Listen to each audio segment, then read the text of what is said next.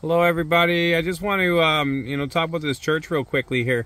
It's pretty wild. It's got, the cymatics symbol right above the front door, right there.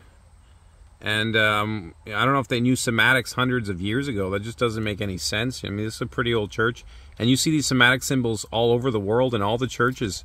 You also see up top here, like that cross is some ancient technology right there, and it's 45-degree angles. 4 plus 5 is 9. You've got like 1, 2, 3, 4, 5, 6 on each side, which is 12 in total corners at 45-degree angles. So that is the whole 369 that Nikola Tesla is talking about. And I think the higher up the church goes up, is the more ether or prana, chi, angan, whatever you want to call it.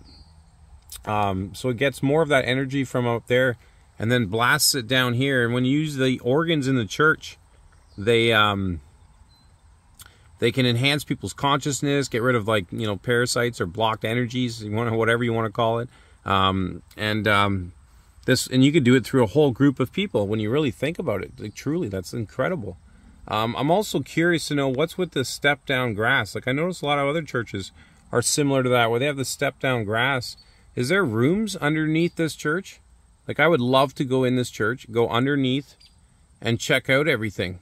Because there's probably some hidden passageways. Like, I wouldn't even be surprised if there's portals in here. Like, that's just kind of like a weird theory, weird concept, but why not? Like, we're all frequencies and vibrations. Like Albert Einstein said, we're all 99% open, empty space. You know what I mean? Like, so really, like, we could be anything we want, Dream big, everybody.